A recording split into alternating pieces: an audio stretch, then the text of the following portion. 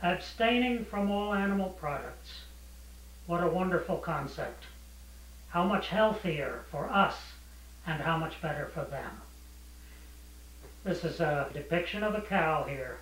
The gentle cow that gives milk for its calf. And that's the creature, the one and only creature on earth who should be having that milk from the mother cow. You know, Mahatma Gandhi called the cow a poem in pity.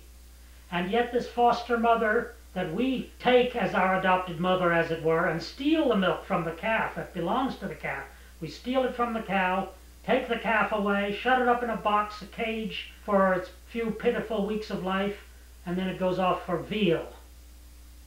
And the cow, when she is too old, or too well along into middle age, you could say, to keep up her production on the dairy farm assembly line, she too goes off to the slaughterhouse.